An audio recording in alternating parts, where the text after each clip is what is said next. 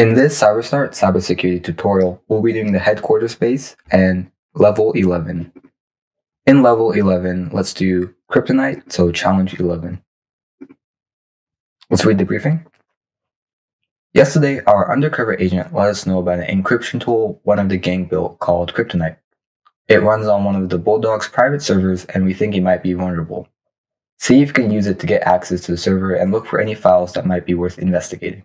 We think the gang member who built it, Percy Pinkley, is involved in the gang's effort to circumvent the bank's main security alarms. So he might have been storing files on the server related to blueprints or security system. So our tip for this challenge is there's a file on the server and it contains the flag.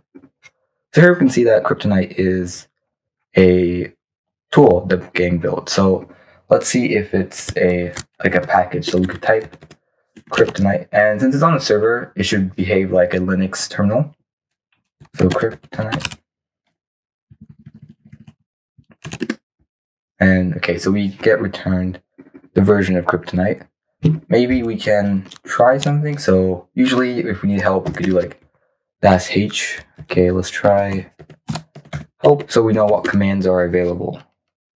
Let's try it without the capital C because that might interfere. Okay, great. So we did H to show arguments, so that's the argument we used. And interesting, there's an encrypt argument, a decrypt argument, and a password argument. And there's also ignore argument. These three are normal arguments that seem reasonable, but this ignore argument seems a bit suspicious because normally we wouldn't use it. So let's try with the ignore argument. And let's try this and see if we got anything. So no valid arguments entered. If we do -p, we get the same thing. Let's try -h, but maybe we can do attack where we run two commands at once. So by running this ignore command, we include a semicolon, which allows us to run another command. So if we do ls, we can see all the files. So what we essentially did there was we called their ignore command, and then by using a semicolon, we're now able to run another command.